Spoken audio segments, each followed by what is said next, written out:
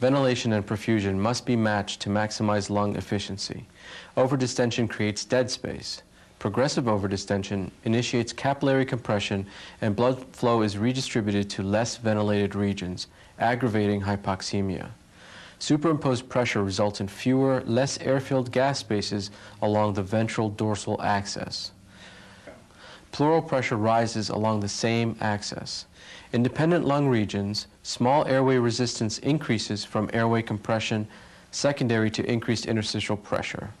Compliance decreases as alveolar collapse progresses, resulting in decreased ventilation in dependent lung regions. Failure to recruit this functional lung tissue eliminates their gas exchange potential.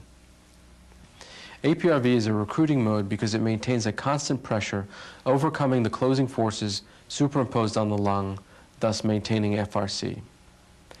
In addition, it allows spontaneous breathing, which will decrease dead space ventilation and improve VQ matching. High airway pressures have been shown in experimental animals to be associated with lung damage.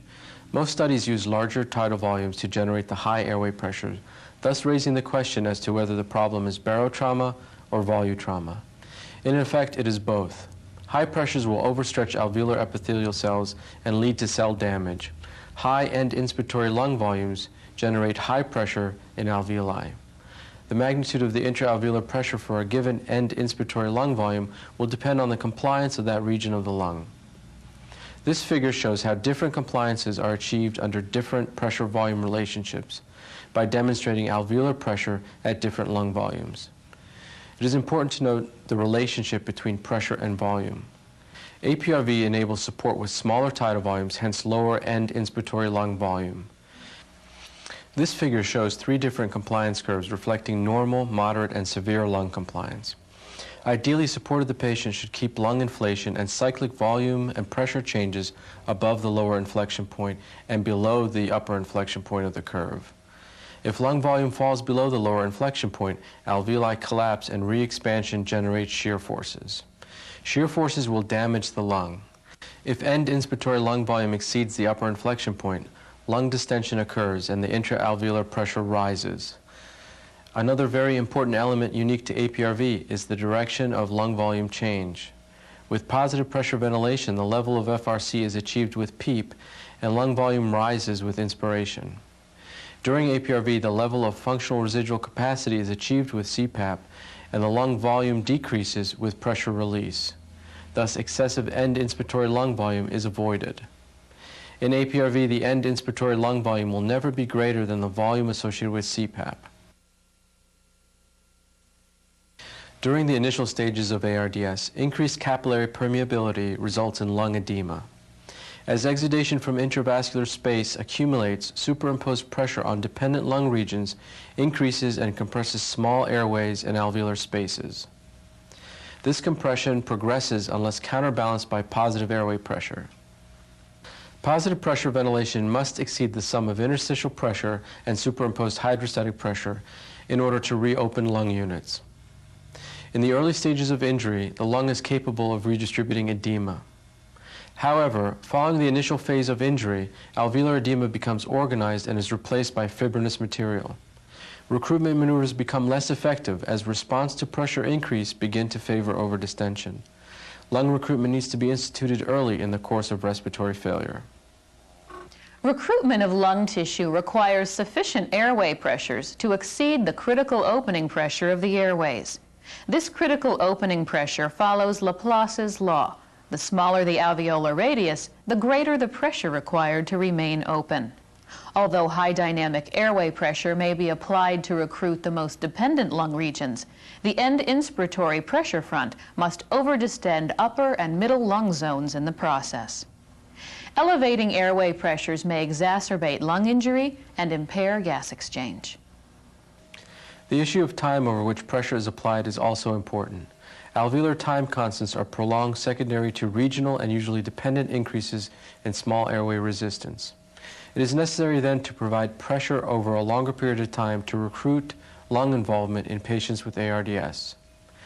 Application of CPAP can maintain functional residual capacity. Since CPAP is a constant pressure over time, gas distribution is more uniform. Application of PEEP with positive pressure ventilation attempts to retain recruitment achieved during inspiration.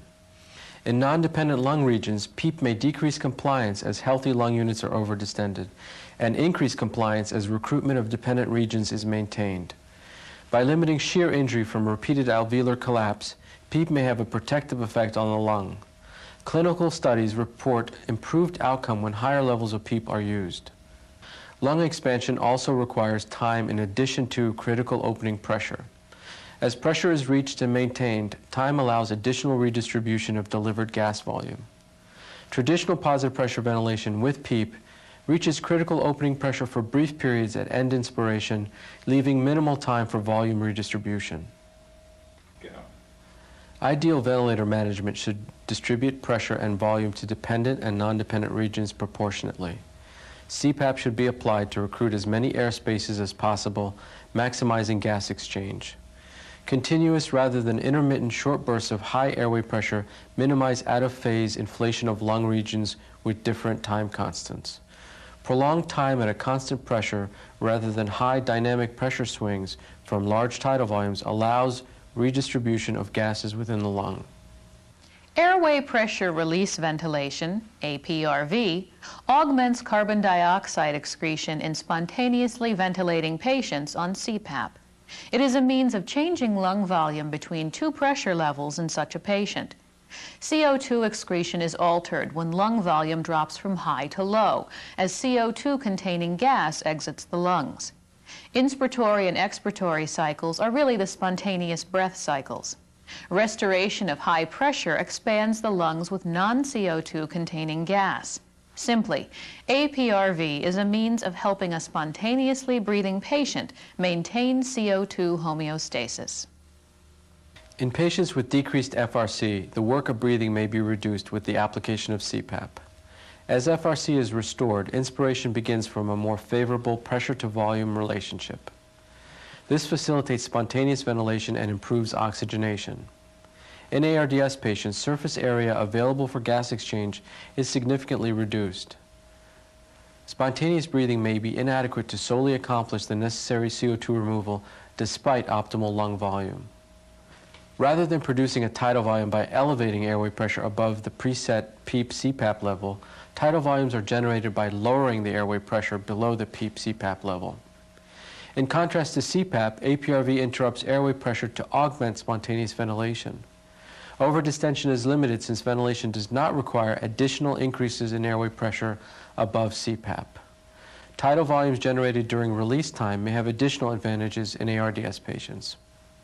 Increased elastic recoil is common to restrictive lung diseases and results in increased expiratory flow.